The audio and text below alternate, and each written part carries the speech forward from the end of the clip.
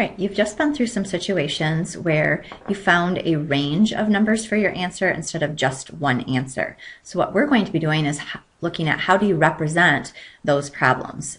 Just a couple examples, you guys were talking about how much money do you have to spend on grammar, where you could spend $20 or $19.90 or 2 pennies if you wanted to, or $15.32. So how do you represent that answer without just writing down all of the actual numbers that might work? So what we're going to focus on today is graphing a linear inequality. At the end of this lesson, you'll be able to graph a linear equality in one variable.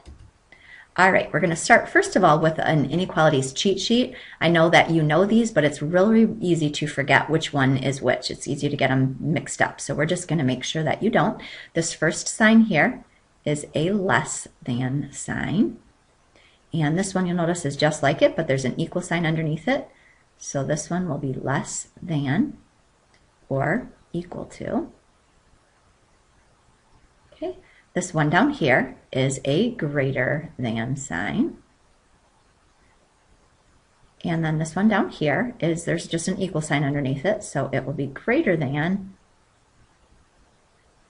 or equal to. So it can either be greater than the number or it can be equal to it. All right, mostly you just need to memorize these.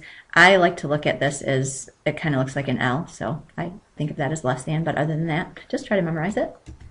Okay, what we're going to be doing now is actually looking at some different problems where we actually have more than one answer, and how do I make it look, why do we graph it, and how do we make it look. So this first one I'm going to go ahead and put, I think I'll put a 5 there. Okay, what I'm looking at for this, it says x is less than 5. So what I'm trying to do is think of all the numbers that are less than 5. So let's see, 2 is less than 5, 1 is less than 5, -8 is less than 5, -50 is less than 5, and I could keep going on and on and on, probably forever. I would never run out of choices. So what we want to try to do is graph it to show all of the choices that would work in this problem. So I'm going to start at 5, okay, and I'm just going to start looking at all the numbers. 2, which would be over here, I put 4 and a 6 here.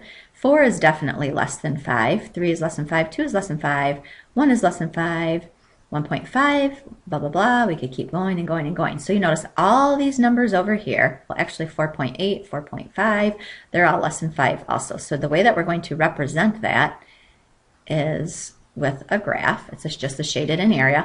All of these numbers are less than 5. Okay, now let's take a look specifically at 5. Is 5 less than 5? And the answer is no. So at 5, we're going to put an open circle to show that 5 is not an answer. We're not including it in our solution. So again, this is just a way of representing more than one answer to a problem, right? Just a couple cheats for you on this one. First of all, there was no equal sign on this less than symbol. There's no like little equal bar under there. So if there is no equal sign, we know we're going to have an open circle. Okay, the other cheat thing that we can look at, this sign in the problem and this sign on my answer will always match each other. So that's how you can tell if you graphed it correctly.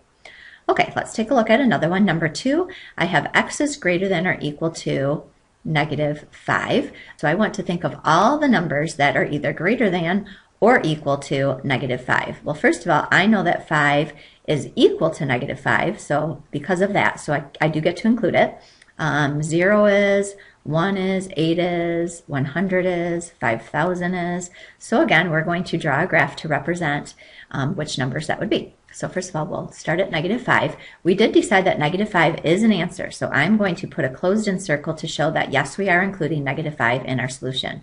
And then you'll notice 0 is an answer, so let's put a few numbers on to the left and the right of those. -4 is bigger. If 0 is over here somewhere, it's bigger. 1 is bigger, 8, 100, 5,000. So all the numbers over on this right side of the graph are bigger than -5. So again, that's how we're going to represent our solution. Okay, and then a couple things we look at. There was an equal sign, which means we do get to include, whoops, yes, there is an equal sign. We get to include it in our solution. Okay, and then the other thing is if you look at this greater than sign right here, it does match the greater than sign of my answer. And again, that will always work. Okay, let's take a look at number 3. We're going to put a 2 here. Okay, you'll notice on this one it's a little bit different because on these ones the variable was on the left, and this one the variable is on the right. So although you could graph it, and sometimes you might get the right answer when you do this, it's a lot easier if we have the variable on the left side. So we're going to do a little switcheroo here. So we're going to take the n and put it on the left, and we're going to put a 2 and put it on the right.